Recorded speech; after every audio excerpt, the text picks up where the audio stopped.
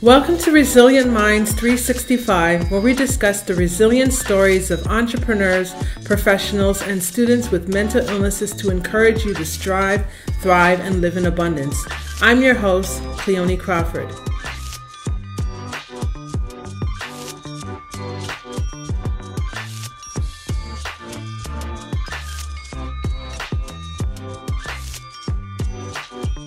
Welcome to Resilient Minds 365, where we discuss the resilient stories of entrepreneurs, professionals, and students with mental illnesses to encourage you to strive, thrive, and live in abundance. I'm your host, Cleone Crawford. Well, guys, we're doing a little different interview today. Today, we have an interview with guest speaker, Dr. Alex Digiacomo. Who is she? Well, Dr. Alex Digiacomo is riding her bike across Canada to raise awareness for children's mental health. She started her journey on July 22nd from Vancouver, BC, and has already made it across 4 provinces and will be arriving in Toronto on September the 2nd. The goal of this journey is threefold. 1, raise awareness. 2, raise funds, which support charities that fund mental health. And 3, share psychoeducation. So with that said, I'm going to show you a quick little video, promo video of Dr. Alex and her fundraising campaign. See you soon. This summer I'm taking on a challenge. I'm biking across Canada, 40 days, 7,000 kilometers in distance, and 75 kilometers in elevation. The weather will be wild, and I will definitely face obstacles along the way. So why am I doing this? Because I'm on a mission to help solve a massive problem. There she is. I'm a registered clinical psychologist. I spend my days providing high-quality psychological care to kids, teens, and parents who are struggling with all kinds of problems. Anxiety, overwhelming big feelings, trauma, and unhelpful behaviors. Here's the best part of my job. The majority of the time, treatment really works. Kids see firsthand what happens when they face their fears. Their worries get smaller and their capacity gets bigger.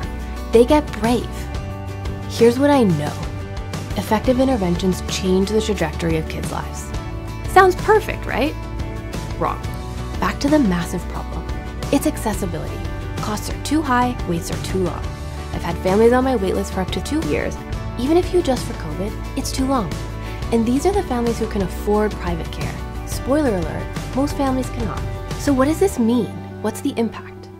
The Canadian Mental Health Association estimates that 70% of kids and families aren't getting the mental health care they need. And post-COVID, that number is probably higher. Even for the kids who can eventually access appropriate treatment, what we know from the data is that delayed intervention can lower parents' actual ability to cope and ultimately lead to worse outcomes overall.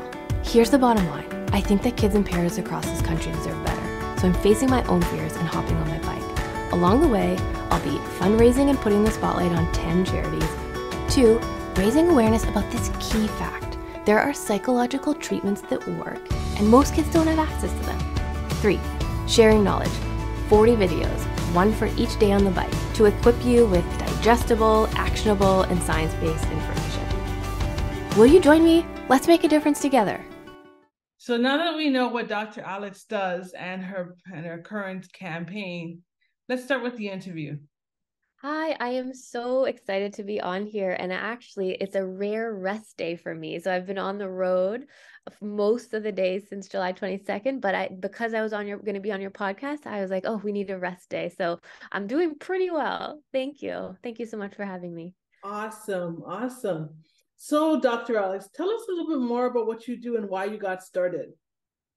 Sure. So I'm a clinical psychologist out in Vancouver, beautiful Vancouver, BC, and I spend my days with kids, teens, and families who are struggling with anxiety, OCD, behavioral things, trauma, all kinds of things. And I love my job. Actually, a lot of people ask me, "Oh, it must be difficult. It must be hard." But it's one of the most energizing things in my life because I get a front seat to the most challenging, but also the most beautiful moments in people's lives. So I basically get a front seat to people doing brave things and often getting better. So that's what I do day in and day out. I'm in a private practice out there in Vancouver.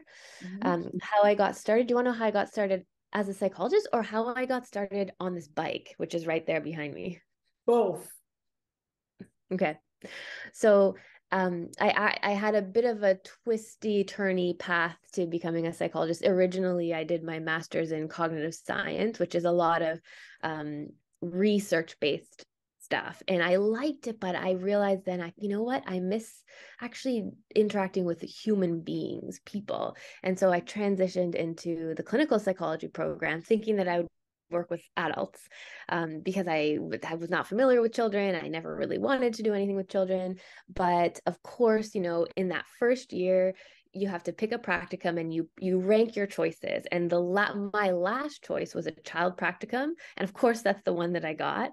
And I don't know if it's fate or whatever you want to call it, but I just fell in love with it. It was a camp for kids with selective mutism, which is an anxiety disorder where kids are able to speak only in certain situations, which causes problems in schools and wherever they can't speak. And it was a 1 week intensive camp. And at the beginning, they couldn't speak. And at the end, they could. And so it was like, wow, these treatments really, really work. And so I wanted to be part of that, and then kind of switch tracks. That was 12 years later. And here we are. So Wow. that's how that happened. Okay. So how did you start what made you decide, I'm going to take a bike and I'm going to go across Canada, 4 provinces at least? What made you do that? Yeah, I can see why you would ask that question, because you would think, like, why would anybody do that? And I'll give you a couple different answers. One of them is, so as a psychologist, what I love, solving problems and helping people feel better. And it would be very easy for me to just kind of focus on the kids that come into the clinic. But that's not the whole story, unfortunately. The people that we see coming into the clinic, that's a small fraction of the kids that really need care. So the reality is that 3 in 4 kids and teens who need psychological care cannot access it because of long wait lists and high cost. So this has been a problem. It's the back of my mind. It's been there for like 12 years. I was kind of hoping it would solve itself, if things would get better as I got through my career. They're not better. They're actually just getting worse. And so I felt compelled to do something about this. So that was in the back of my mind. And then over the holidays, I was back home in Toronto, and I was with my best friend's dad, and he happened to mention that he had cycled across Canada when his wife passed away from breast cancer in 1993. I was kind of in need of a personal reset. And as soon as I heard him say that, I was like, that's it. That's what I'm going to do. The reason why is I'm not a cyclist. Okay. I'm not really even an athlete, but I want to do something really hard because it's a metaphor for the challenges that kids and families are facing in this country right now. Not because of mental illness, because they're alone in their mental health struggle. So it's like, it's not even the mental health struggle that's the primary problem. The primary problem is that they're alone and they can't access care. So what they're facing is uncertain and insurmountable, just like riding your bike across the country when you don't have a bike and you don't really know how to ride a bike. So that was why. So those were like the motivations at the back of my head back in January. Okay. Well, that makes sense there. I'm glad you decided to take on this challenge. So my next question is, so I think you actually answered about your training in psychology. You did a master's, I believe. So it's very long. So I have the undergrad from U of T, then there's a 2-year master's, and then a PhD, and then a residency after that. So the whole, all in all, is like 10 years post undergrad, which is a lot of years. Oh, that is long, very long, very Yeah. long. That's good though. I'm glad that you were committed to the cause for sure. And my next question is, why is it important that we raise awareness for children's mental health? Yeah, I'm glad you asked that. So First of all, it's important because right now people feel really alone. And what we know from the data is that you can get through a lot more if you feel supported. So that's just like a very basic reason, right? Like we do not want people to feel alone in anything. We're not like designed to go through hard things completely alone. So that's one reason. The other reason is this is something that affects a lot of kids, a lot of kids. And if something is affecting kids and teens, it's also affecting their parents. And what I believe, I think what everybody agrees with is that kids matter and parents matter. But the way that the system is working and the way that, people experience it, it feels like they don't matter. Right. The other reason we should be raising awareness is there are solutions. And I think this is what people don't really know. I think when people hear mental illness, kids, teens, I think they automatically consider that to be something that is not really fixable or solvable. And that's just not true. Like we have really, really good treatments. I mostly deal with anxiety, trauma, again, OCD, but we have really good treatments that work. So if more people know that, A, this is a problem, a lot of people experience this, and there's something that we can do about it, that's just going to make things a lot easier for a lot of people. And I'll just say one other thing. It's especially important to raise awareness for child mental health because kids and teens are constantly developing, right? Like a 2-year-old doesn't do the same things as an 8-year-old, doesn't do the same things as a 12-year-old. So if you have a mental health struggle at a certain age, but you don't get help until 5 years later, all the developmental milestones in between point A and point B are affected.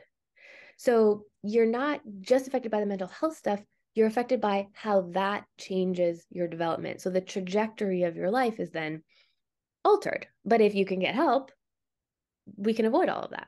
So those are the reasons I think we should be raising awareness. Definitely, definitely, definitely.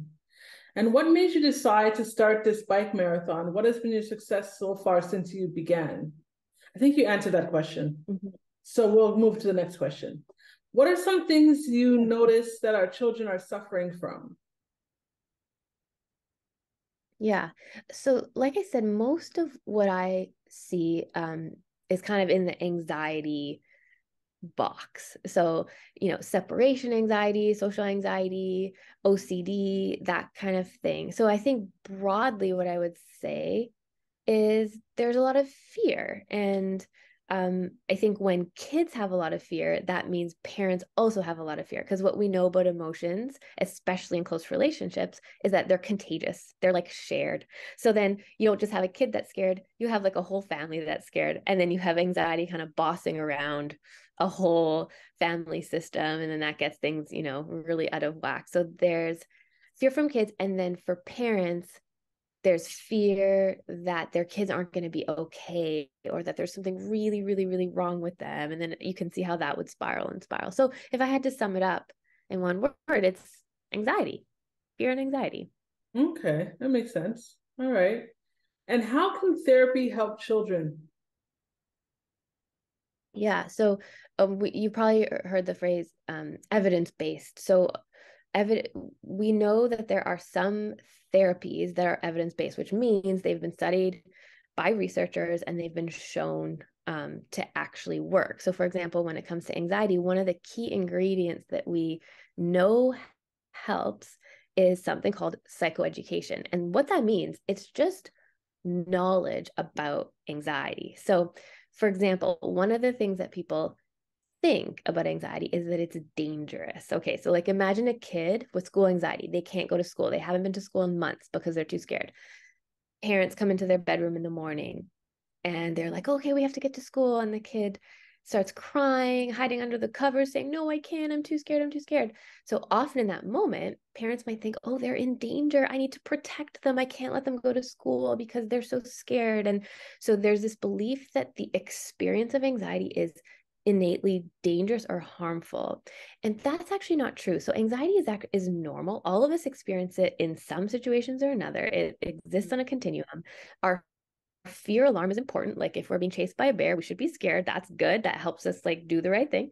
But the problem is sometimes with some of these kids and teens and adults, the fear alarm is just too sensitive. It just goes off when it doesn't need to go off. It's like this example, if you're cooking, and I don't cook very well, but if you're cooking and the smoke alarm goes off, would you, because you burnt it, let's say because you burnt a piece of toast or something, you wouldn't run out of the apartment and call the fire, you like call the fire department, because you know it's just because you burnt a piece of toast. But what kids and parents are doing is they're treating some of these anxious symptoms as if it's a real danger. So what the psychoeducation does is it teaches you like, oh, actually, wait, no, it's okay. It's uncomfortable. It doesn't feel good, but it's a false alarm. It's a false alarm. So we need to treat it differently than a real alarm. And one of the best ways to actually handle it is to face fears in small steps. That's what we know works. So we know that when you avoid things, they get bigger, and when you face things, they get smaller. So it's like that's just a snippet of one of the effective treatments for anxiety and what we would do for kids when they come into the office. Okay, perfect. If you could talk to a policymaker or someone who can implement programs to assist children, what would you tell them? I would empathize with them because I think their job is very, very hard. The system, it's a complicated system. There are a lot of shortcomings, in the system. So their situation, but I would tell them that probably prevention is really important, because if we can give people proper education about how to be with our thoughts and feelings and the stories we tell ourselves in healthy ways, it's really going to offset problems down the road. So I would probably say, listen, we got to really be focused on prevention here, and we got to get creative about being able to meet the needs that people have when it comes to mental health care. So I would talk to them a lot about how this is important. Like we got to change things up here. We got to get people the help that they need. Definitely. So with that said, we're going to take a switch to the interview just a little bit.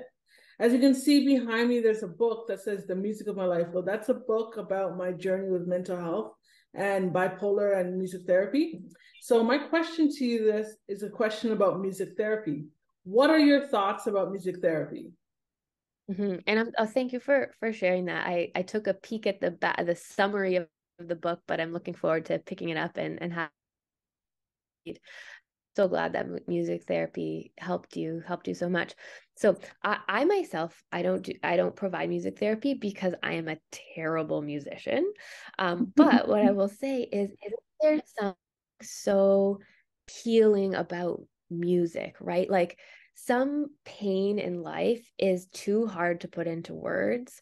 And sometimes like when we hear really beautiful music, it kind of like reaches a place that we just can't get to with words. And so I have so much respect for creative people who can make excellent music. And I relate very much to people who benefit from music itself. So I can't speak to music there because I don't provide it, but I can acknowledge that there is something very, very special and healing about the right music for the time that you're in. Yeah. Okay. Well, if you were to think of a song that best describes your journey with children, what would it be and why? This is a tough one for me because, and I wish I was not this way, but I'm like one of those people who I only listen to music if someone recommends it to me. Like for some reason, I don't have this skill of going out and finding my own music. And I wish I did, but I like kind of rely on other people to tell me what to listen to. So the first thing that came to mind for me, and I kind of want to know what you think about this, but it's that song by Miley Cyrus called It's the Climb. Do you know that song? No, I don't know this song, but I know Wrecking Ball. But It's the Climb sounds okay. Okay. It's a climb. Yeah. And basically she's just talking about how like things are hard, but there are things that you learn in the climb, right? And it kind of speaks to this idea that like we can't avoid or escape suffering and pain, unfortunately, in this life. And at the same time, somehow there's some beauty in that. Yeah, that's kind of the sentiment of the song. Cool. I like it. I like it. I like it. All right. So my doctor, how can we stay in touch with you? What are your social media handles? Yeah, it's funny. I wasn't on social media a lot before this bike ride, but of course I'm on there now because I'm trying to document as much as I can about this very wild ride that I've been on. So I'm on Instagram. It's at DR for Dr. Alex, Alex Digiac. Dr. Alex Digiac on Instagram is probably the best place to find me. Perfect, perfect. And do you have any final words of inspiration for our listeners? Sure. I guess I would just like to say, I'm sure people can relate to the feeling of being stuck and like overwhelmed in terms of where you want to go. And I think I would just like to say one thing that I believe even more after this bike ride is that you don't have to have all of the answers to a big problem before you start moving in the direction of a solution. And I think a lot of life comes down to how we deal with uncertainty. Uncertainty makes a lot of us very anxious. We don't tolerate it very well. But life is uncertain. A lot of life is uncertain. So I think what I know from the research and what I have found personally is that there is magic in taking a first step in uncertainty, even when you do it scared. And you can count on a snowball effect and momentum building and hope rising if you can just take a first step. Cool. I like that. I like that. Perfect. Well, Dr. Alex, it's been a pleasure having you as a guest on our show. Thank you very much for coming on our show. Thank you so much for having me. I know you made a bit of an exception. It's different than your regular show, but I'm so grateful. Thank you. It was great to meet you. No problem. So, and to all you resilient minds out there, until next time, please subscribe to us on all our platforms. And don't forget to rate the show and leave a review for us on Apple Podcasts. Also, join the community of Resilient Minds and sign up for our monthly newsletter at www.cleonecrawford.com. Be sure to grab a copy of my book, The Music of My Life, on all Amazon marketplaces to get to know me better. And if you can think of one person that will receive value from today's show or connect with Dr. Alex's testimonial, please share it with them. Feel free to take a screenshot of this week's episode of the podcast and tag us on Instagram. You can tag myself at Only Cleone or Resilient Minds 365 and today's guest at Dr. Alex Digiac. And remember, mental health is not a death sentence. Despite your illness, you can strive, thrive, and live in a life of abundance. Until next time, I'm Cleone Crawford, and I'm signing off.